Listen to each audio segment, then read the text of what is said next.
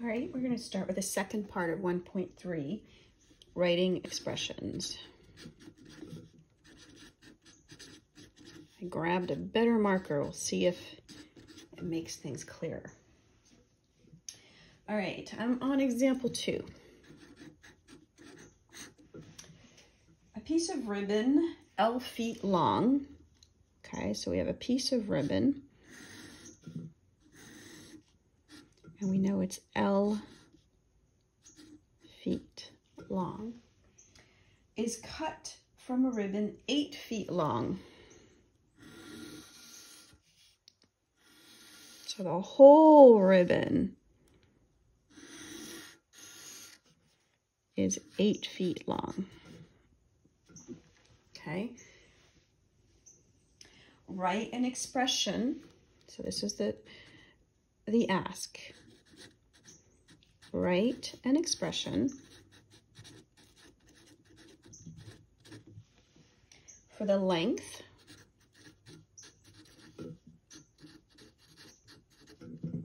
in feet of the remaining piece. Now here is sometimes where my students get frustrated because they're like, I can do this problem without writing expressions, and that is absolutely true. In fact, several kindergartners could do this problem. Well, maybe not, maybe first graders, but basically this is an obvious problem. What is not so obvious is the algebra piece. And so what is the remaining piece? Well, if the beginning piece is 8 feet and you're cutting, right, L feet, you're trying to figure out what's left, right? This is the length that you want to put as an expression. And we can tell, well, it's 8 feet minus L, right? So the remaining piece you would write is 8 minus L. That is the expression that describes it. So that's the first thing that they asked you. And of course, now if they tell you what L is, you'll know exactly what the remaining piece is. But you had to start with having your expression. The book tells you L is 2, right? So if L is 2, then the remaining piece is 8 minus 2, or 6 feet. Okay, let's go to exercise 3.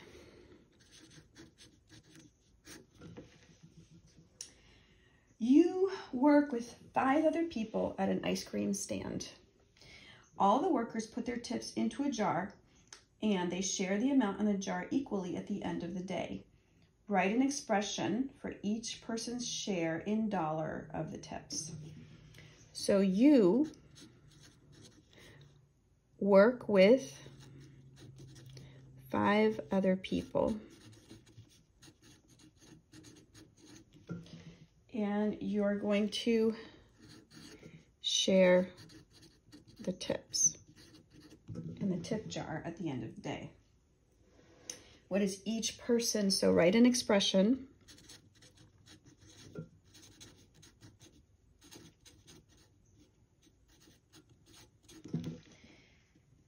for each person's share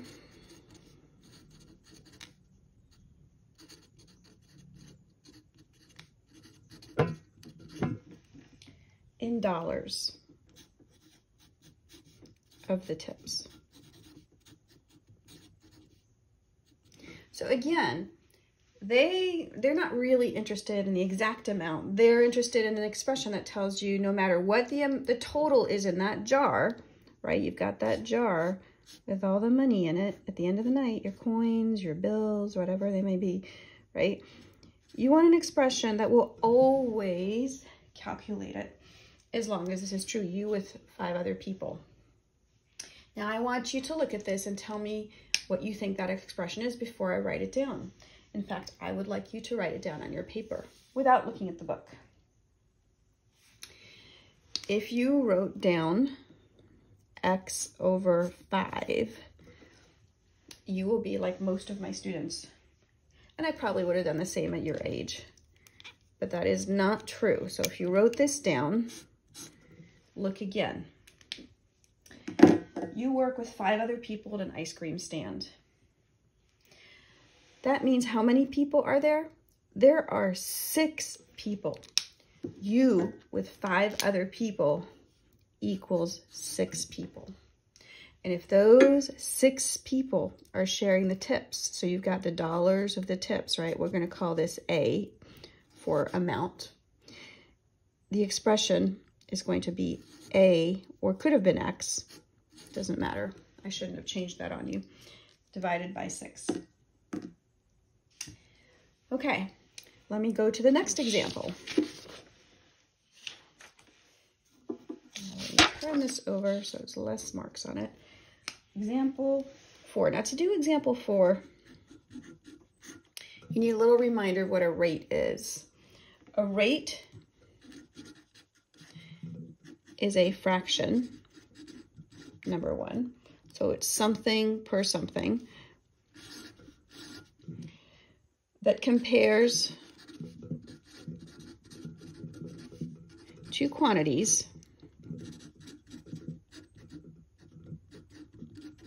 which have different units, measured in different units. So, dollars per pound. Let's see, dollars per square foot. Let's see, miles per hour. Let's see, dollars per kilowatt hour, which is something you haven't learned yet, but essentially these are rates. And most of the time when we do rates, we try to put it in the easiest possible form. So if you're going, you know, if you've gone 50 miles in 2 hours, which I hope you didn't do because that's dreadfully slow, you're going 25 miles per hour. Because for a rate to be meaningful, you need to put it, right, in terms of a unit rate.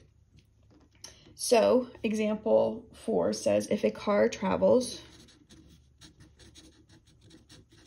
110 miles in 2 hours, find the unit rate. In other words, the rate where there's the number 1 something on the bottom. A unit rate is something per 1 of whatever the unit is on the bottom. So if a car travels 110 miles in 2 hours, how far does it travel in 1 hour? And we know that if it travels 110 miles in 2 hours, it's going to go 55 miles in 1 hour. So this is a rate. But this, because it's per 1 hour, is a unit rate. And again, these are all different pieces that you're going to need as we do word problems. Last is a multi-step problem. And for me to do this with you, you're going to have to pretend you are living in the, I'm guessing in the 90s when this book was made, because the information in here, and at times, especially where cell phones and internet is a little dated. So in the old days, when you got a cell phone, and actually there's probably still some plans, something like that, but you had a basic monthly charge.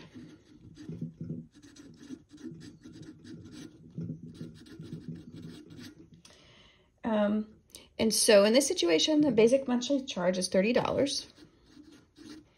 And there's a minimum 300 free minutes included. In other words, you only pay when you go to the 301 minutes or 302 minutes, right? After that, you pay a fee for each additional minute.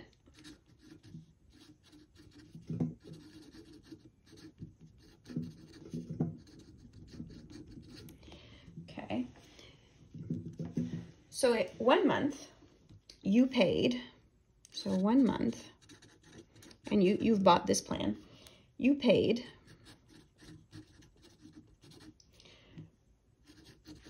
$3.75 for 15 extra minutes. Okay, find your total bill.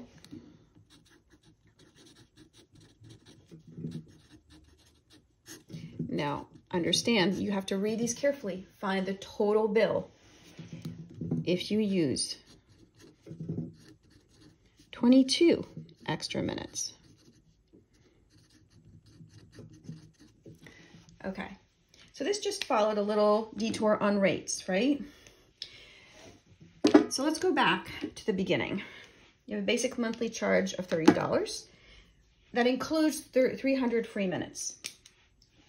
1 month you went over, 15 minutes over, and you found you paid $3.75 more than $30. So presumably $33.75.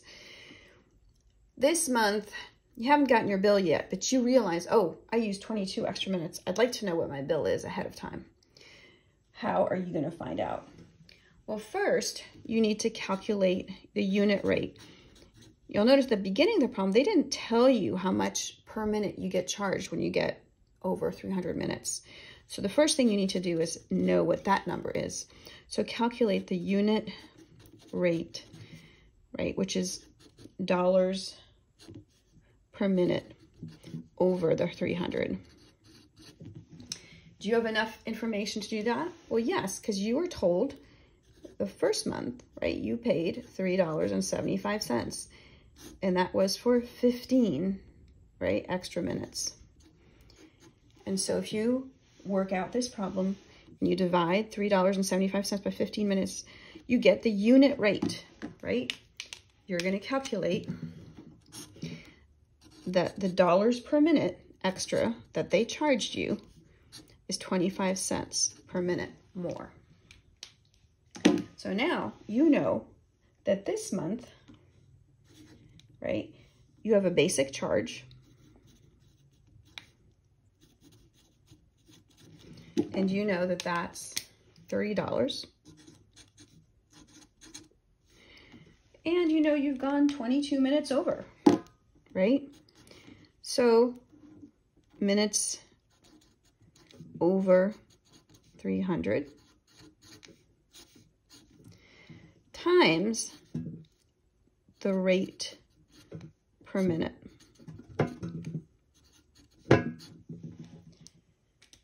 Okay, so you got $30 and you went 22 minutes, extra minutes over the 300. So it's going to be 22 minutes. And we just calculated the unit rate is 25 cents a minute. So